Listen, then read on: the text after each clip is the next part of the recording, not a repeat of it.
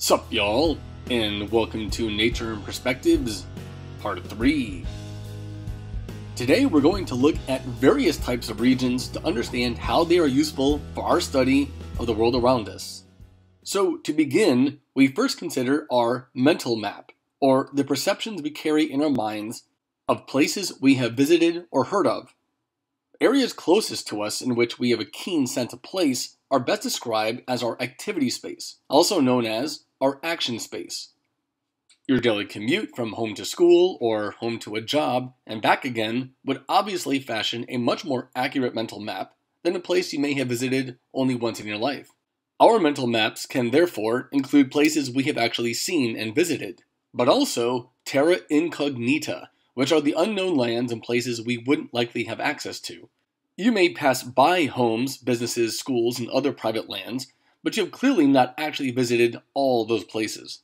Moving on, and not to belabor the point, but geographers are intensely interested in viewing people, places, and phenomena at different scales.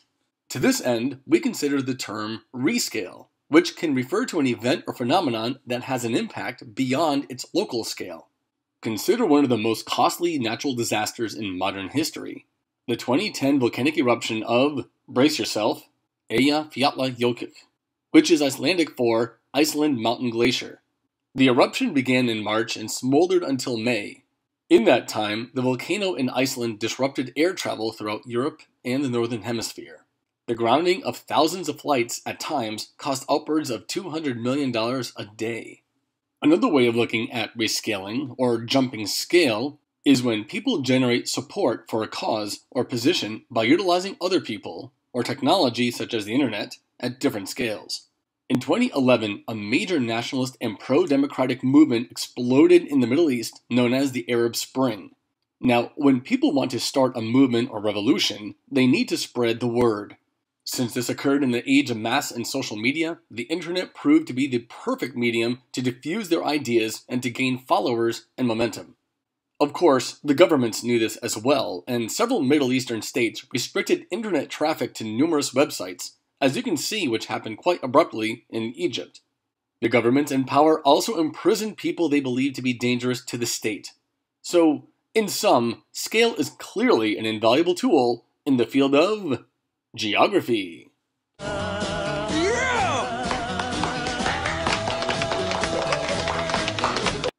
Now we shift our attention to the theme of region, and there are three types of regions we are interested in.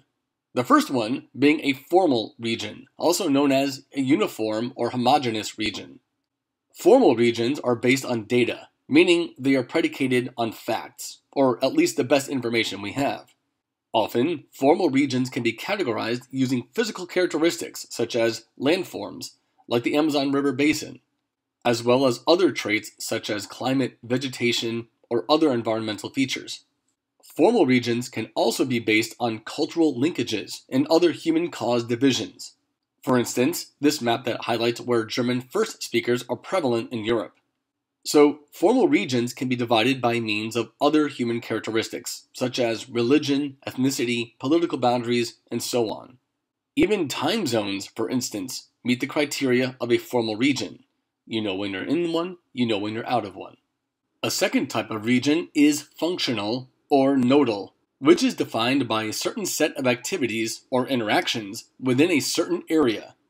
The key word to remember with functional region is interaction, and the nature of these interactions can be social, political, economic, or caused by some other influence.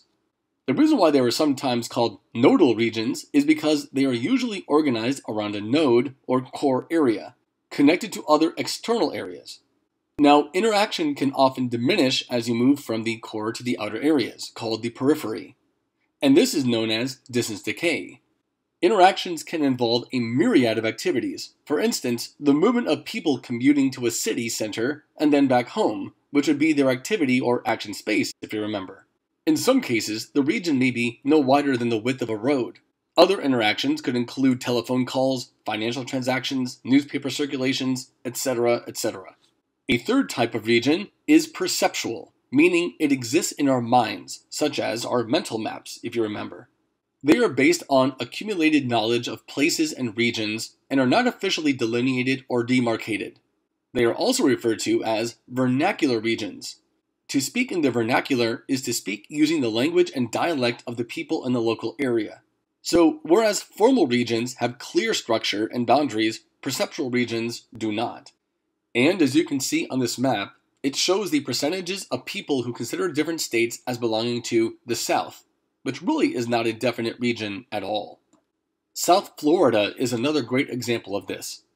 People living in Miami or Fort Lauderdale would definitely say they were in South Florida, which again is a vernacular term, but ask them where South Florida begins or ends, and you will receive a litany of answers. And just as our perceptions of the world around us change as we age, so do perceptual regions over time. And all regions, for that matter. The University of South Florida is in Tampa, and you'd be hard-pressed to find anyone who would consider that part of South Florida today.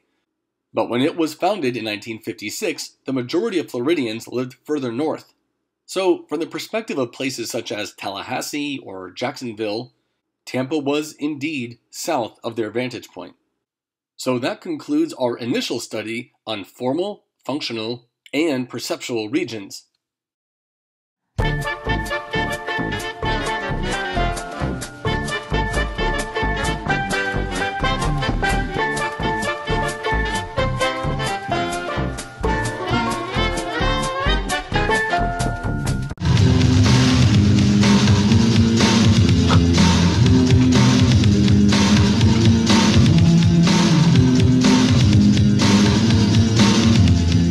Who are you? Ivan the Red.